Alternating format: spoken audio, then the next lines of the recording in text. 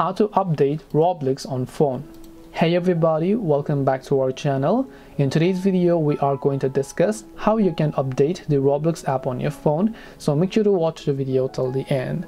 Now you might want to update the Roblox app because maybe you're facing some type of bugs or so on. In order to do this, all you have to do is ensure that you're connected to a proper Wi-Fi, because updating requires you to have a proper Wi-Fi connection.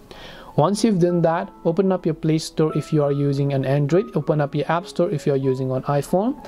In the search menu at the top, go ahead and then basically search for Roblox, and then you'll find the Roblox option. Now, here are two things or the two types of buttons. If you find the update button, it means that the Roblox app requires an update, so you might want to tap the update button to update it to the latest version.